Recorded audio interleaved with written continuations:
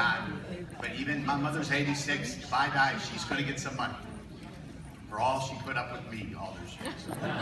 My spouse is going to get some money. And my daughter, who's still dependent, she's going to get some money too. So those are gifts of love. And that's why they call it life insurance, because we're really leaving it for somebody who's going to need shelter, they're going to need food, they're going to need clothing. And I think some of you have heard me say this before. Back in 1970 when I started, I almost failed out of business numerous times. And I kept saying I was going to quit, and I said, no, I'm not going to quit. I'm going to try one more time.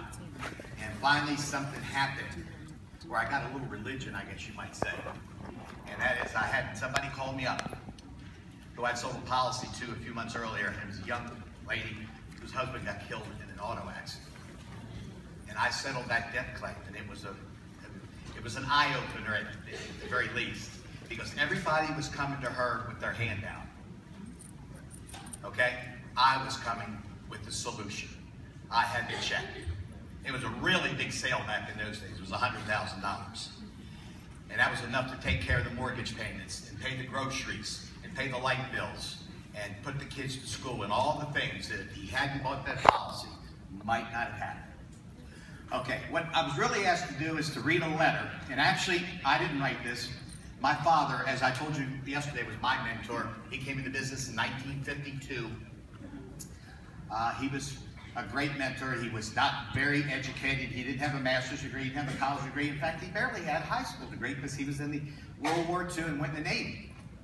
But he was a very smart man, and most of all, he believed very, very strongly in what he did. He had an agency with 60 guys all in one location. Actually, a little more than 60, but just about all 60 of them were $1 million roundtable members.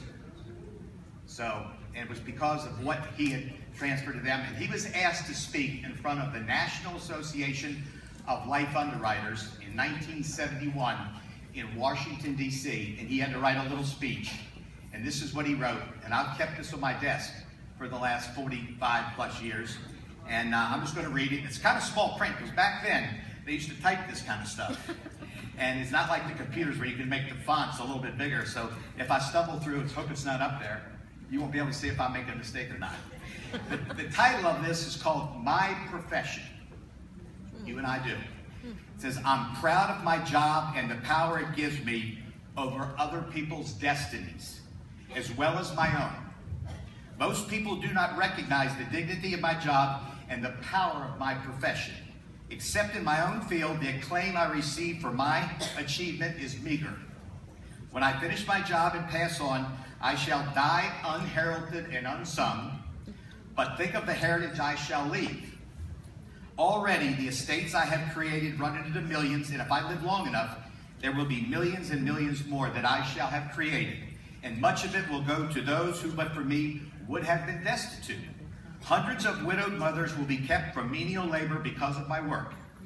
Little girls will be raised in the home with their moms, and little boys will receive educations to launch them into manhood because I have lived. Tired old men will retire to face the West with income as long as they live. I shall have saved for them their self-respect. Even the men renowned as outstanding successes need us, and need us badly. In the solution of the economic problems of life, I have the world's greatest power. I and I alone can give men time to accomplish their financial success. If they are wealthy and leaders at the quarter and at the half and at the 3/4, I and I alone can guarantee them success at the terminal.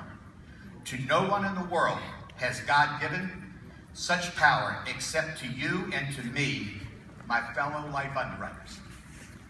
What you do is the most important job in the world. Every time you sell a life insurance policy, you've taken care of somebody that somebody loves. Thank you.